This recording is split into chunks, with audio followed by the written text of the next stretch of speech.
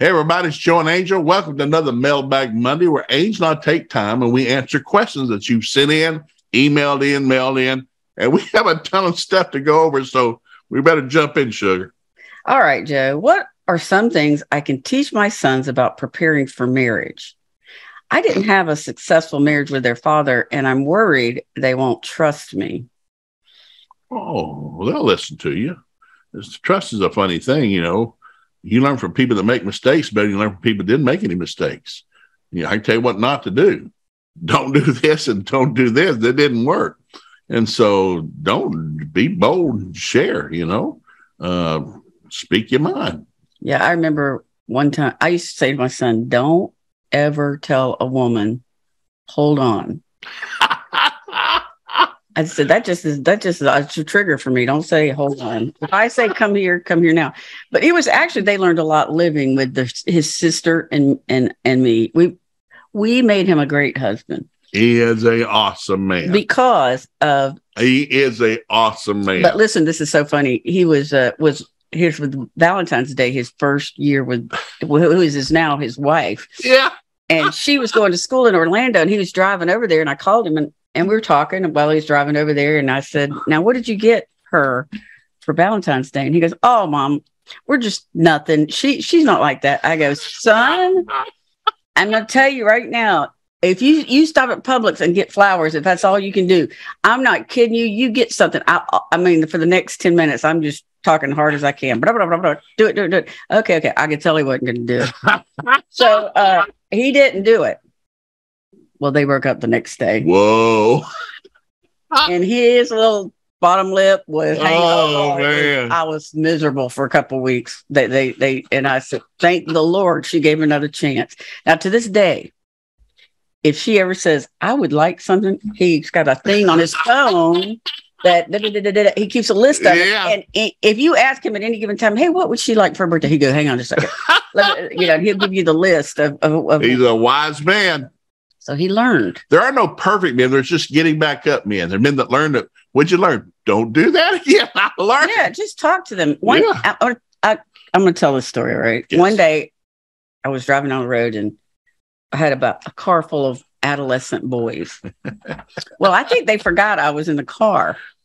And we're all driving on the road and they go, when I get married, I'm on a do. And they're just talking away. Like, you know, they're just some big man on we campus. Know what's going on.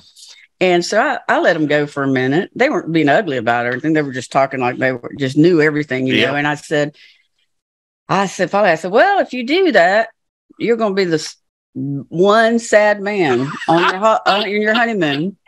And this kid who's doing all the talking goes, what do you mean? I go, well, let me just tell you the story. I knew a guy who was just like that. And he just did what he wanted to, never taking into account his wife. So, but then I knew another guy that he knew they'd had a big wedding and it was late at night when they got to the hotel. And he said, sweetie, I know you're tired. Why don't you just take a bath? And tonight we'll just hold one another. And then he said the next day, why don't we just take some time and just touch one another? And then the third day, when she was relaxed and ready, then they decided together what the next steps were going to be. So these kids are all sitting there listening to me. Their mouths are wide open. And I said, so now let me ask you a question. Which woman do you think has the better memory? that wants to please her husband and wants to make sure that his needs are met? Is it the woman who her husband was selfless and was thinking about her?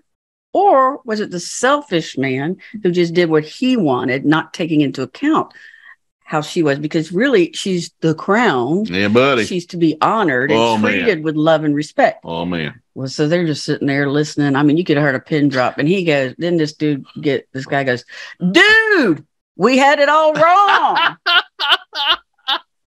Woo! So there's probably several wives from that little car boys that are very, very thankful. Yeah, but I'm just going to say that talking to your son, I was always very open and honest with my kids. Yeah.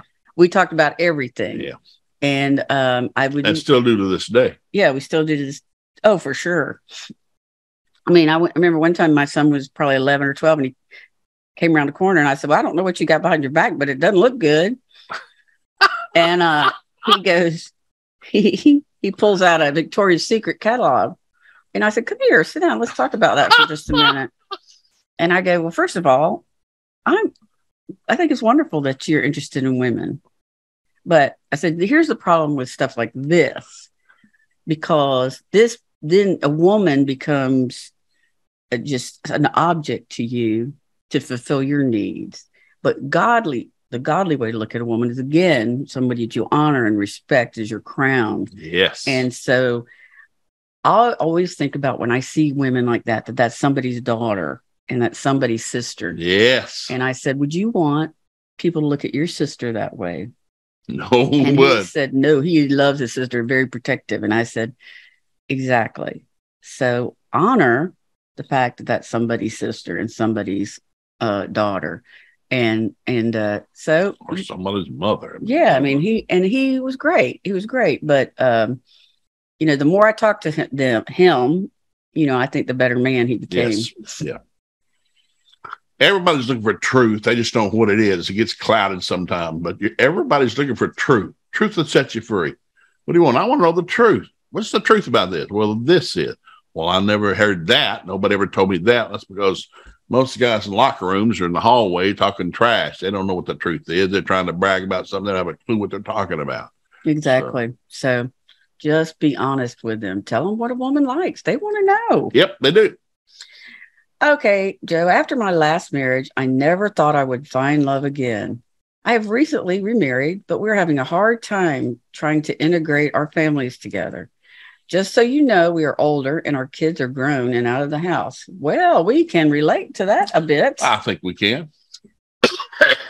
Well, my kids were like, thank God. We thought we were going to have to take care of her. Yeah, somebody took mom off her hand. God bless her, whoever he is. We don't care, but God bless. Yeah, I mean, your daughters particularly have had a difficult time. Yes, the other side of the family is different. Yeah. Now they're coming around, but they're coming around slow.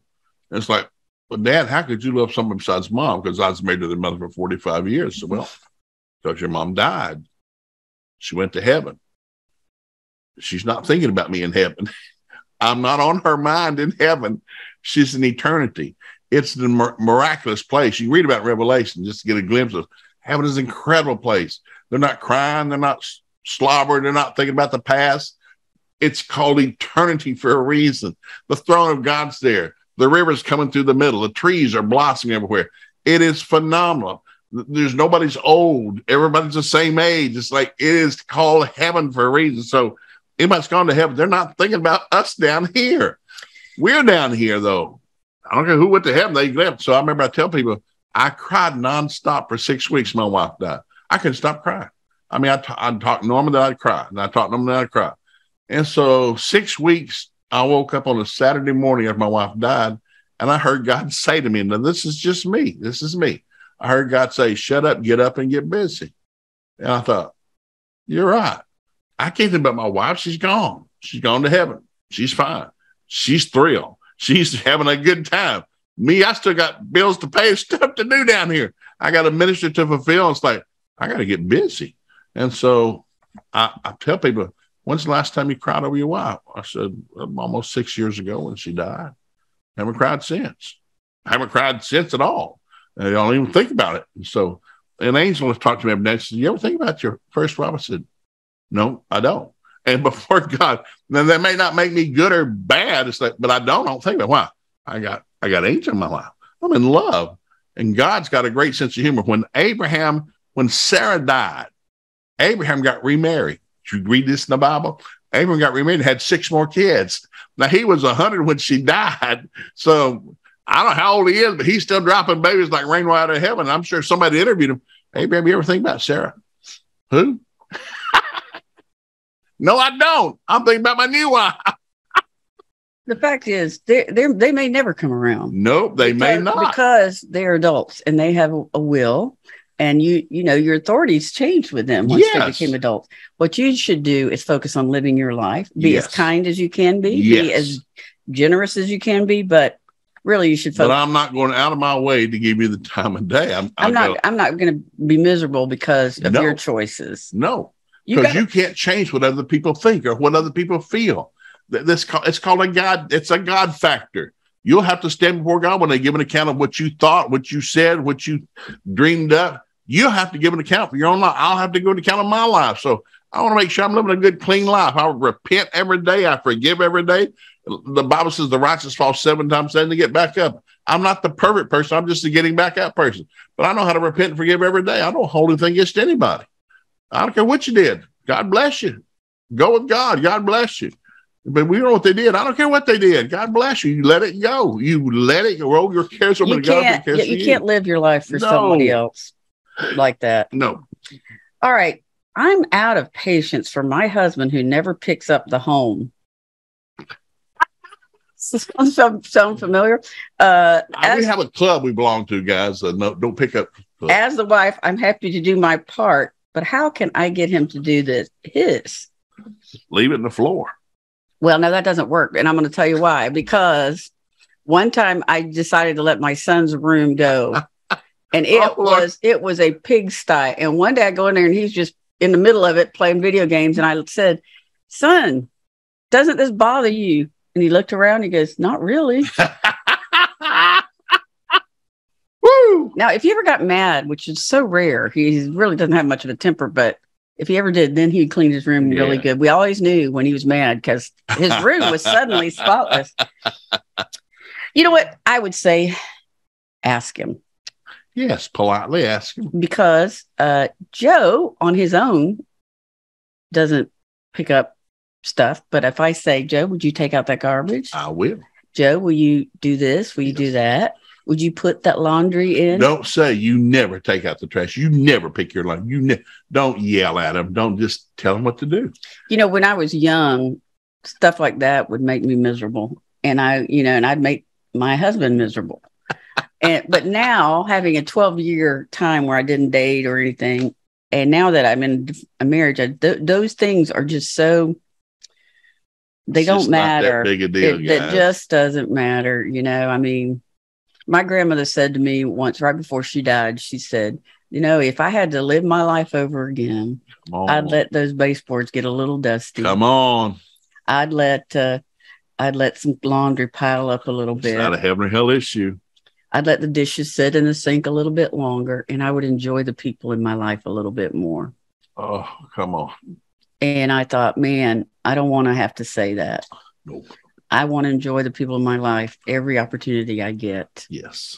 And so that's what I encourage you to do. It's not a hill that's worth dying on. So just say, hey, sweetie, would you mind while you're in there watching TV dusting? Would you mind picking up the kids' toys before you go to bed? They'll love you for it. Yeah. They'll love you for it. He won't mind doing it. No. He'll just do it. But, honey, he's never going to see it. No, he's not. So saying you never, you should have, you could have, it won't work. I'll come into Joe's office sometimes and there'll be spoons and forks from who knows when. And I'll just pick them up. Don't say a word. Stick them in about a dozen. It's not worth going to the kitchen. I'll wait till I get about a dozen. Yeah, but what he doesn't get, since he's new to Florida, we have a thing here. Doesn't matter how clean your house is. They're called roaches. Yeah, they are. Yeah. And they're very attracted to dirty dishes. So we have our own challenges over here at the McGee house. And the biggest challenge is Mr. McGee himself. Whoa, put my name on the bulletin alert. How about this? I'm going to pray for you and your husband. You pray for me. Hey, we love you guys so much. Hey, today let's pray a blessing on families today, will you? Father, we thank you for those that are listening, those that are watching. Father, we pray a great blessing on everyone who has ears to hear, Father. Yes. We say, take blindness from our minds, enlighten the eyes of understanding, send labors across our path. Yes. Grow us up, place us in the middle of your will in the last days. Don't leave us on the sideline, Father. Right. Put us in the middle of your will in the last days. We say thank you for it in Jesus' name. And everybody said, amen. God bless, guys. You're your family, and you are highly blessed this week. Amen. We love you. Be sure to join us Monday, Wednesday, and Friday to hear more of what God can do in your life. He's got a great future for you and your family, and we're here to help you get there. please make sure you visit Joe McGee Ministries on Facebook, YouTube, and Instagram. There you find all of our Friday Funny videos and other encouraging resources for you and your family. While you're at it, be sure to visit joemcgee.com. We have all sorts of materials, books, DVDs, you name it, all there to help you, your marriage, and your family succeed.